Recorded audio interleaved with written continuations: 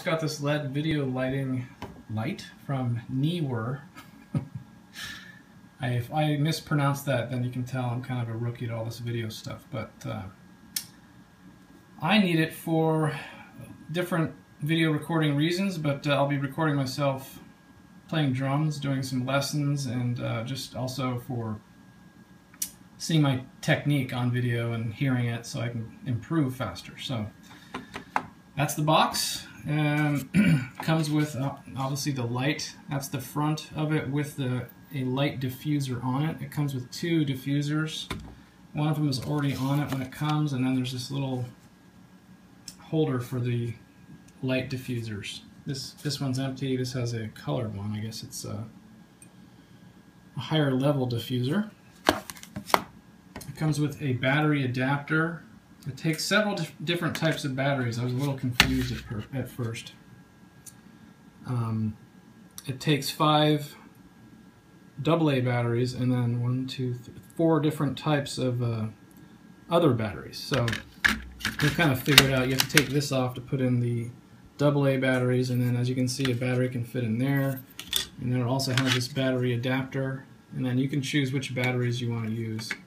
So I take it they have different batteries because maybe the AA just don't last as long if you'll be doing long shoots.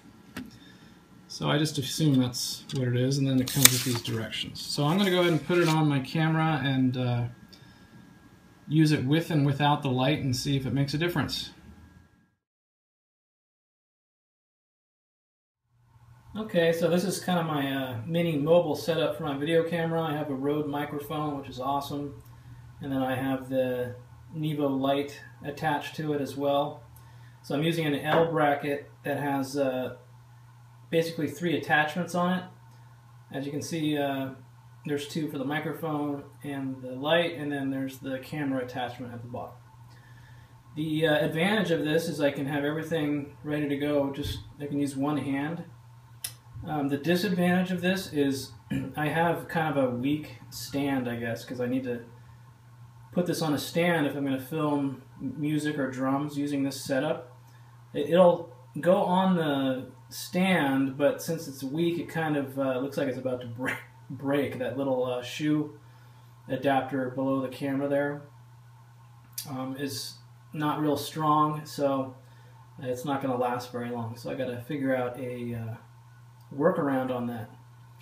Otherwise, this is great for being mobile, and it's not a super power weapon, as my son would call it. So anyway, I'm going to go ahead and put it on the stand. I'm going to use the light and show you what it looks like with and without the light and with and without the diffuser.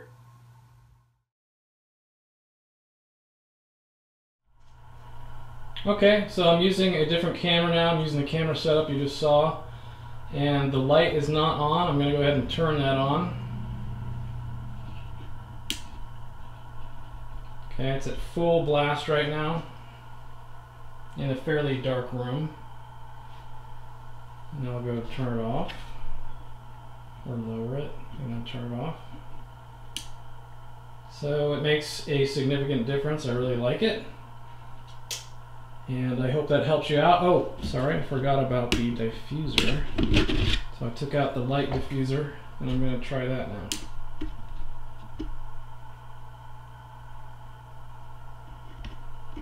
Full blast, lower it.